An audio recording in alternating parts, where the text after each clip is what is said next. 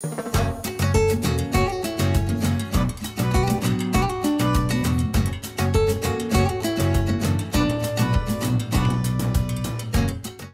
everyone and welcome to my kitchen. My name is Rosana. Today we are making crispy rolled chicken tacos. These are also known as flautas or taquitos. These are very popular in Mexico and for a very good reason. They are delicious. Women actually make them to sell at night for a living, so you can imagine how good they are. But today we're actually gonna pair it with a warm, delicious consommé that's gonna take them to the next level. Before we get started, I do want to invite you to subscribe, like this video because it really does help this video reach more people. And also don't forget to click the notification bell so that you're notified and you don't miss out on a brand new video. All right, let's get started.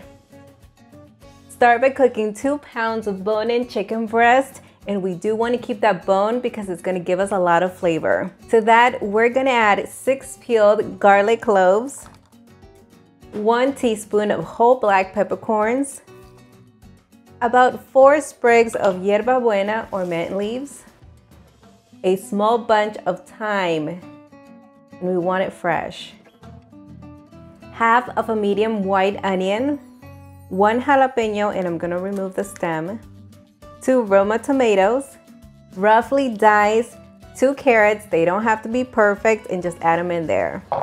Lightly season it with 1 tablespoon of kosher salt and add enough water to cover and cook the chicken. You also want to have enough broth by the end, so I'm adding 10 cups of water. Oops, a piece of onion skin was trying to sneak in there. Let me just remove it and move on. Transfer the pot to the stove and let's bring it to a boil. It has finally reached the boil. Now we're gonna lower the heat to medium-low. That way it cooks on a gentle simmer. So just wait for that to happen, then you can cover the pot. I'm gonna set the timer for 25 minutes because that's how long it's gonna take for the chicken to completely cook. If it doesn't, just let it go on for longer.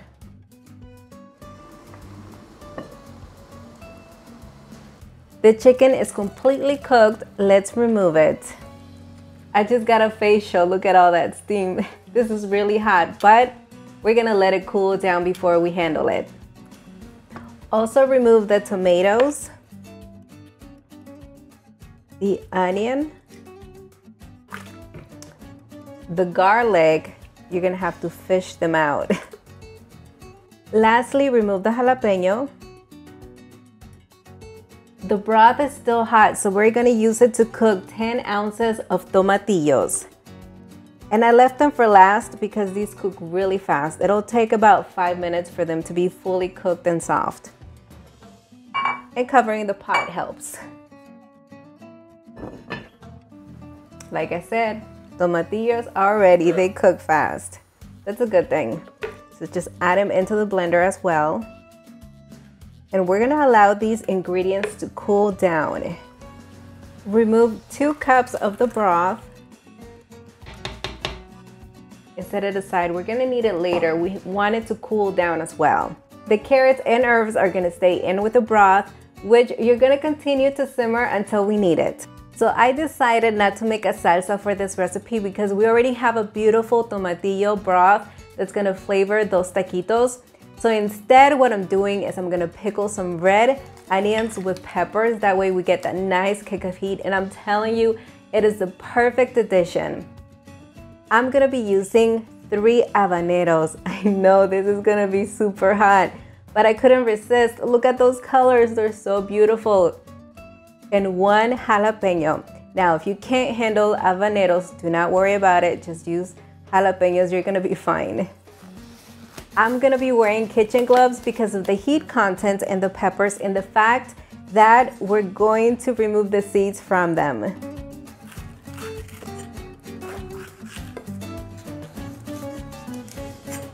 Now go ahead and thinly slice them.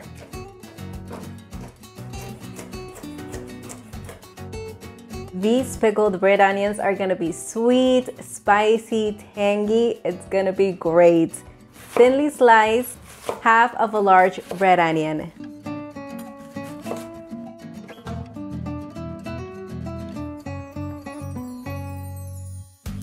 We're gonna need white wine vinegar, and I just got this bottle yesterday. It's a brand new one. Measure out 1/4 cup and pour it right into the bowl.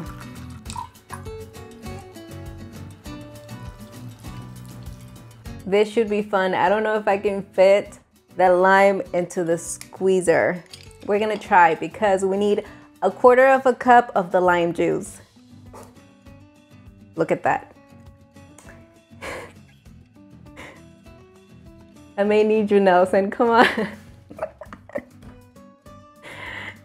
He's gonna help me out here. It's just too large. Come on, I need 1/4 cup. You put so much faith in me.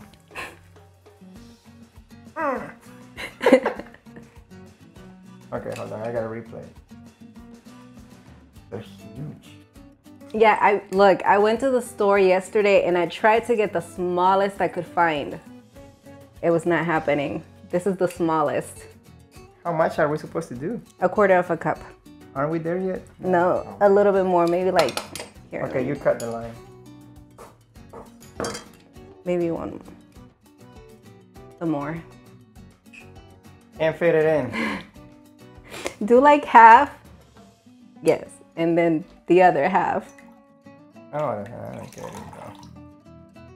Yep, we're there. Yeah, good. Thank you. All right, now pour it into the bowl as well. This is gonna complement that white wine vinegar. They're gonna join forces. Add 1/2 cup of water, 1 teaspoon of sugar, 1 teaspoon of dry Mexican oregano, and we're gonna break it up in our hands carefully.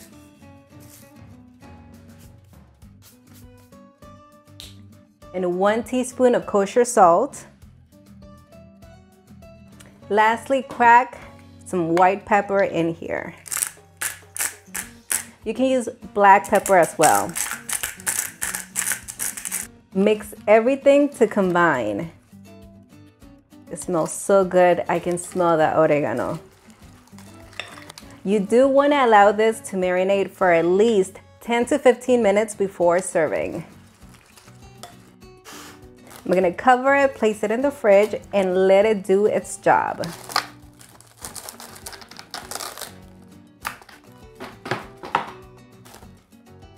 The longer they sit, the better they taste. We're ready to make the salsa. To the already cooled ingredients in the blender, add the 2 cups of the broth, 2 peeled garlic cloves, and 1/2 of a bunch of fresh cilantro. Now go ahead and blend.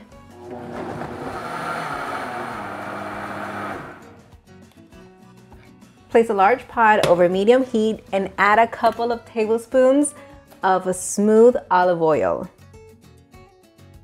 When the oil is hot, carefully add the blended salsa. Okay, at this point, let's strain the broth we have on the other pot. The one that we've been keeping warm. Okay, carefully.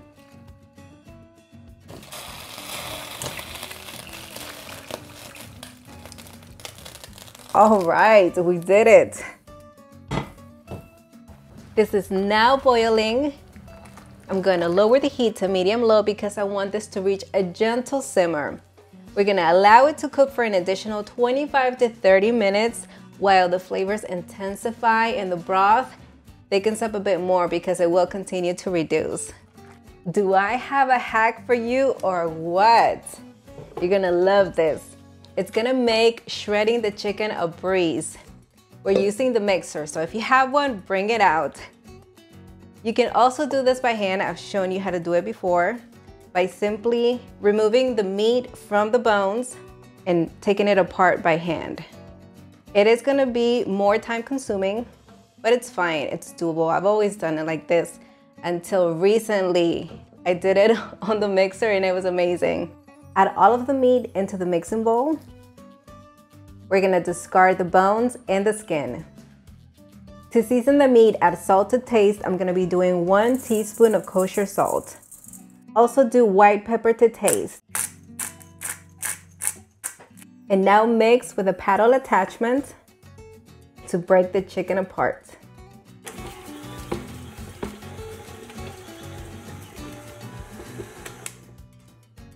How easy was this? I'm loving it. I tasted the chicken and it tastes so good. Now I'm gonna cover it up. That way it doesn't dry out while I heat up the tortillas for the tacos. To heat the tortillas, simply do it on a griddle, comal. You could even do it on a pan if you'd like. What we're doing here is making the tortillas pliable. That way when you roll the taquitos, you don't have any issues and they don't break. You do want to avoid getting them too crisp. These are nice and hot on both sides. And look at that, they're flexible. All right, we're gonna remove them, place them inside a clean kitchen towel to keep them nice and warm. Keep the container closed. Continue the process until you have about 20 to 22 tortillas. I would say do 22 just to be on the safe side. I mean, if you end up needing more, you can always heat a couple more. We are ready to make some taquitos. By the way, whenever we add the ito at the end, it's usually a sweet name for things that we like, and in this case, it means little taco. Take a tortilla, because we're gonna start molding these. Keep them covered, you wanna keep them nice and hot. Take some of the chicken, place it right in the center. Actually, not in the center, on the edge of the tortilla. Take the edge, place it over the chicken, and then roll until you reach the opposite end. Now, do you see this little flap? Take a toothpick and insert it right in the center. And just do another one.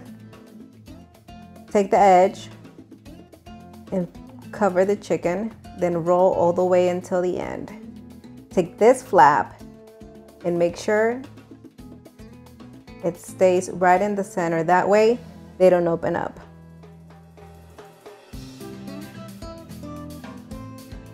Look at this beautiful stack of taquitos. In the end, I ended up making 33. It really depends on the size of the tortilla and also how much chicken you put in the middle. All right, enough chatter, let's get frying. Place a large pan over medium heat and add a generous amount of avocado oil, enough for pan frying. Remember, your safe temperature for pan frying is 350 degrees Fahrenheit. The oil is hot. Now place the tacos into the oil. Just like that.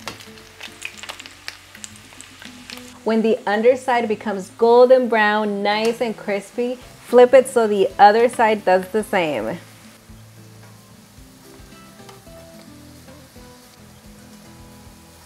Remove them from the oil when both sides have that gorgeous golden color and are crispy. Now do the same with the rest.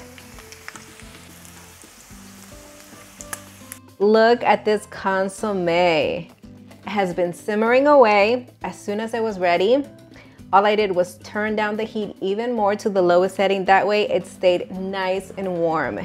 And look at that consistency. I'm gonna taste for salt. It's almost there. We need, I'd say, half a teaspoon of kosher salt. This is so good.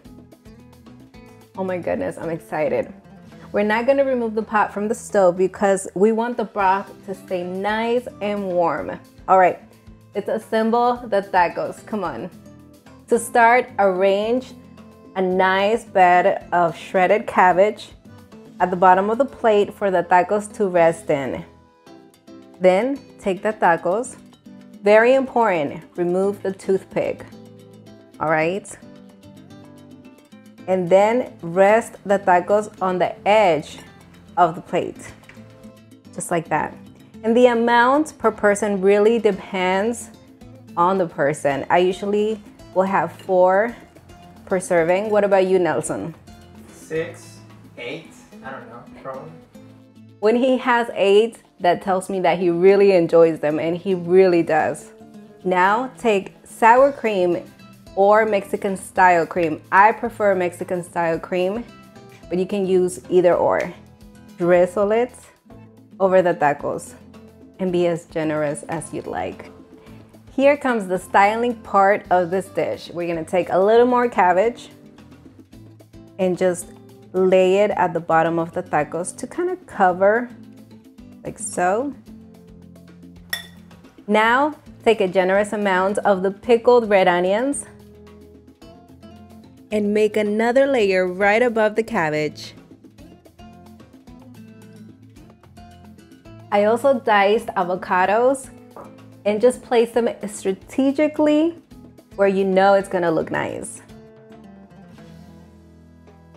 I'm gonna do a nice strip of cheese this time. I'm not gonna just sprinkle it everywhere.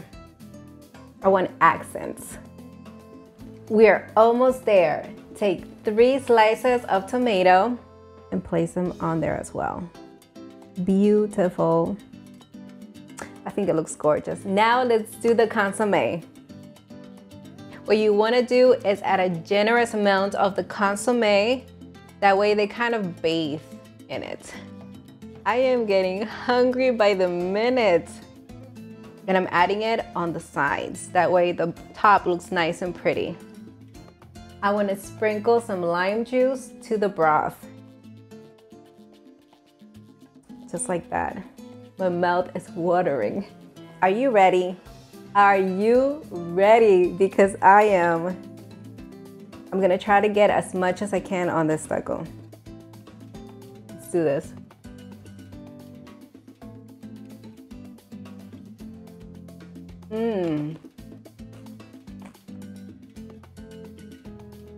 Oh my goodness.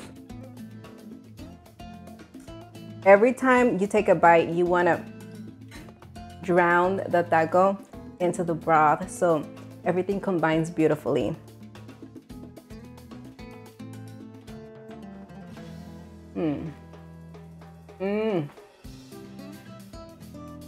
This is amazing. Let's get some of that broth. I have to say the onions are unbelievable. They add so much to this.